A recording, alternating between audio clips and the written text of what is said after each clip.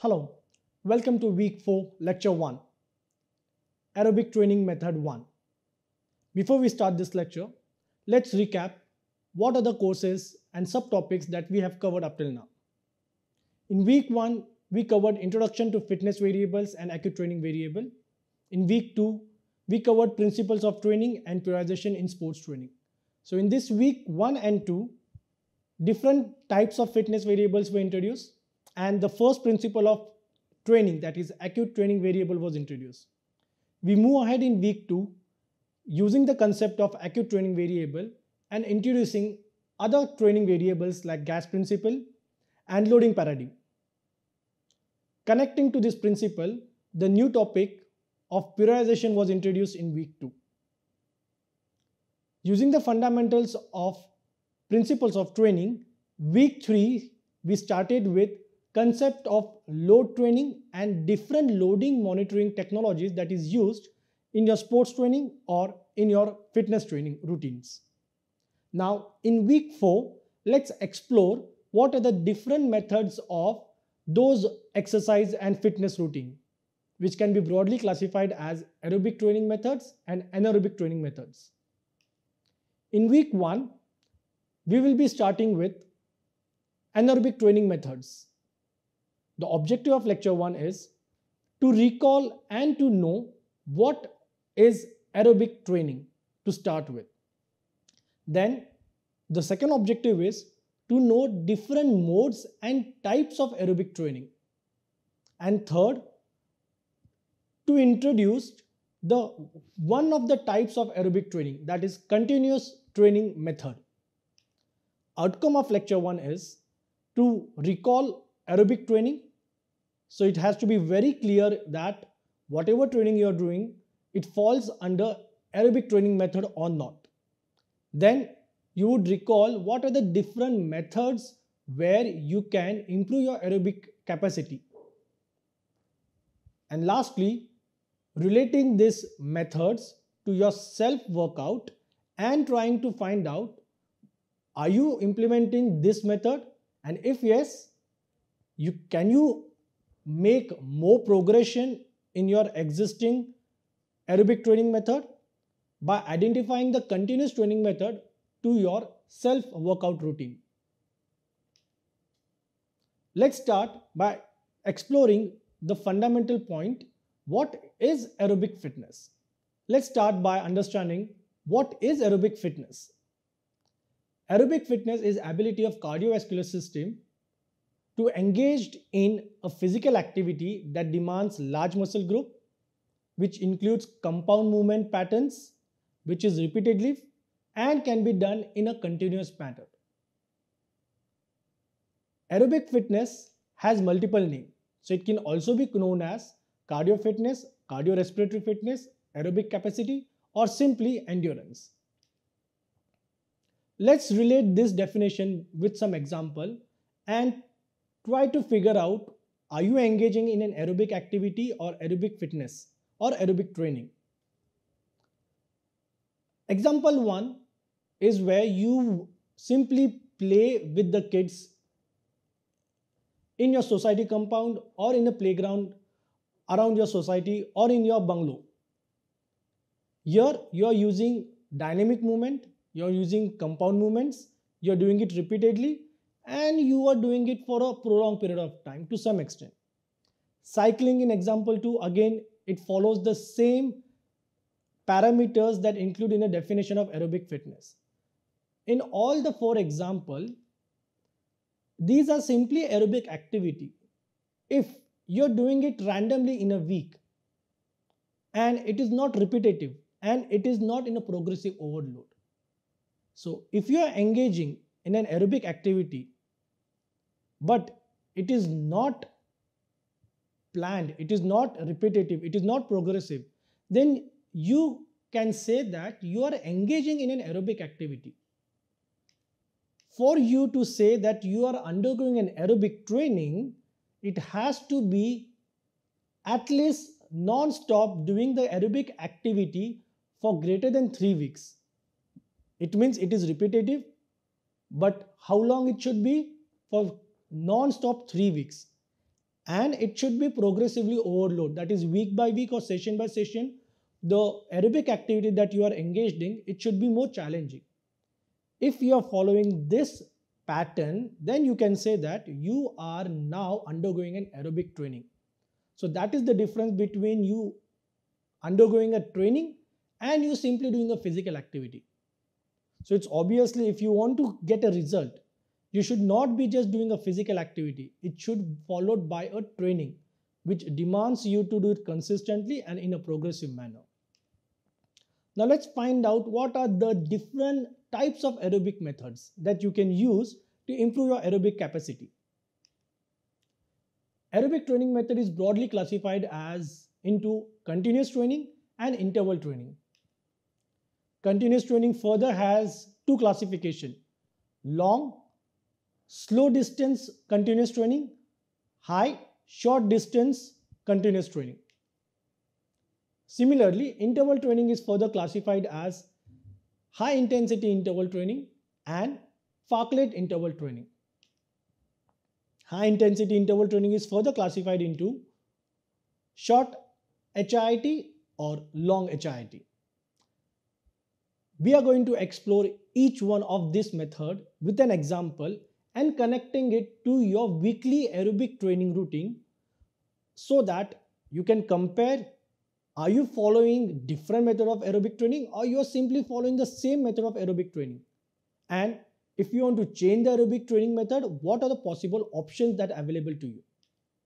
Let's begin with continuous training in lecture 1. Now, continuous training, as the word says, that aerobic activity that you want to follow. Recollect the examples 1, 2, 3, 4 that was shown in slide number 1. You consider any of those activity, but you do it in a continuous manner for a prolonged period of time. One of the continuous method of training is long, slow distance. Here, long means long duration and slow means low to moderate intensity. So slow represent intensity and long represent volume. So long slow distance means that you are performing an aerobic activity for a longer duration time with moderate to low intensity of cardio capacity. Let's relate it with an example. Let's say you want to engage in an aerobic activity which includes cycling as a mode. This is your preferred mode.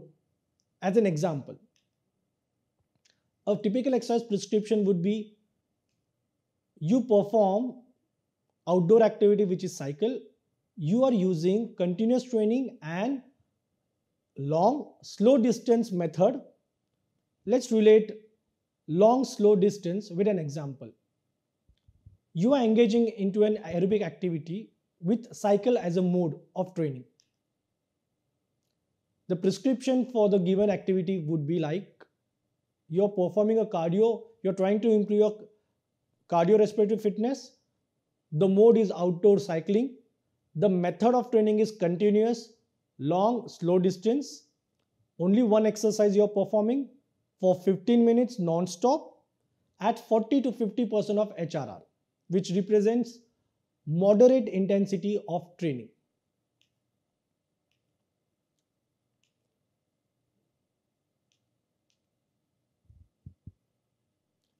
So this is the most common method of training that you have experienced or anyone, most of it followed. So you choose any aerobic activity of your choice. You perform it for 10 minutes, 15 minutes, 20 minutes. You do it non-stop and the intensity is moderate so that you can able to tolerate it. So this type of method is the most common and the easiest way of all the aerobic training method, where you need to perform the activity at a relatively low intensity so that you can sustain it for a longer duration of time. Now let's explore what is high short distance. Here the term high represents intensity, vigorous to near maximal, and the term short represents the volume, that is short duration.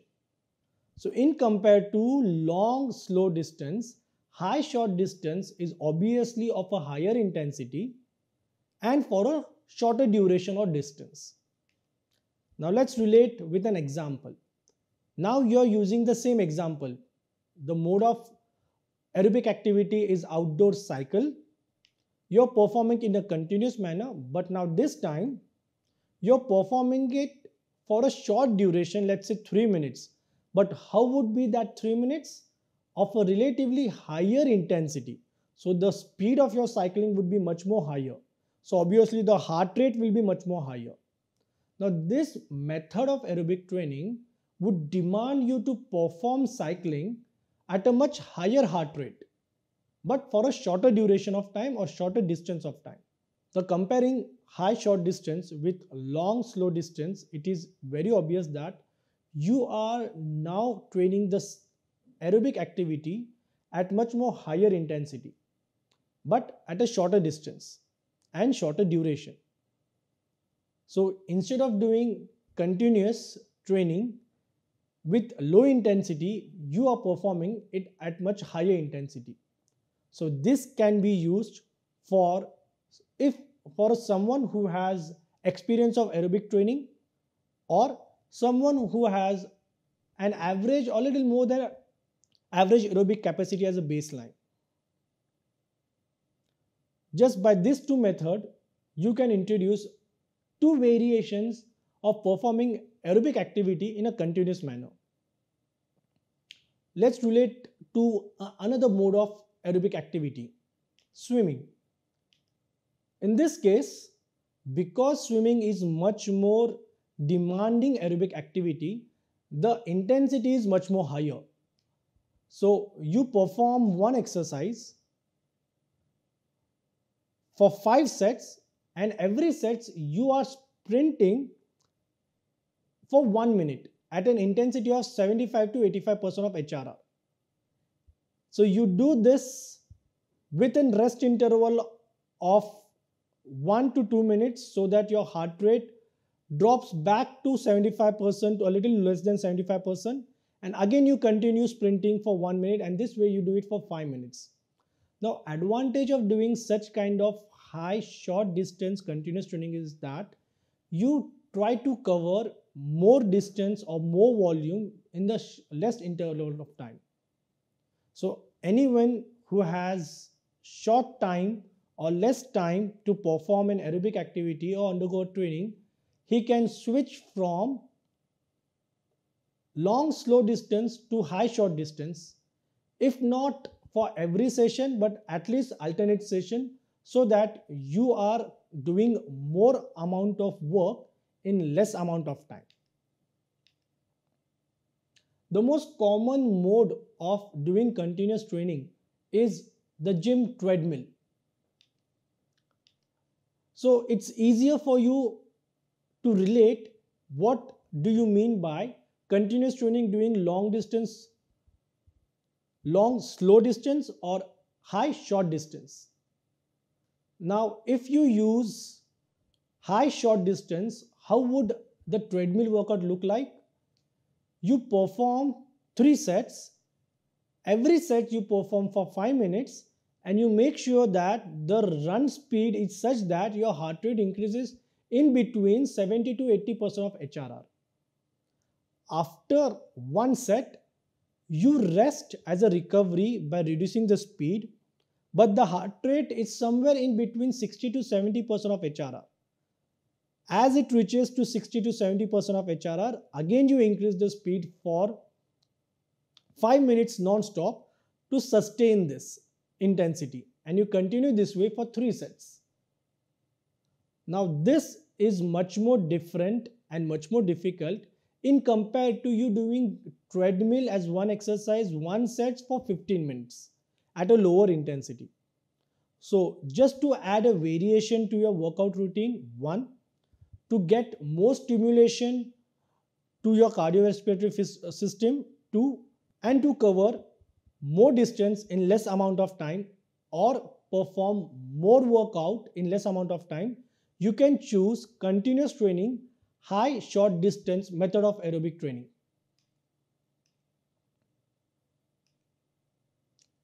So a weekly routine, when you choose continuous training method, of aerobic training, it would look like on Monday, continuous training, you choose long, slow distance on treadmill. On Wednesday, you choose continuous training but high, short distance where the intensity is much more higher.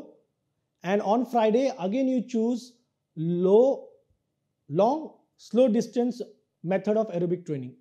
So in this way, your workout would not be monotonous and there will be a variety in your weekly workout routines. So in summary, aerobic training can be performed in a continuous or interval method.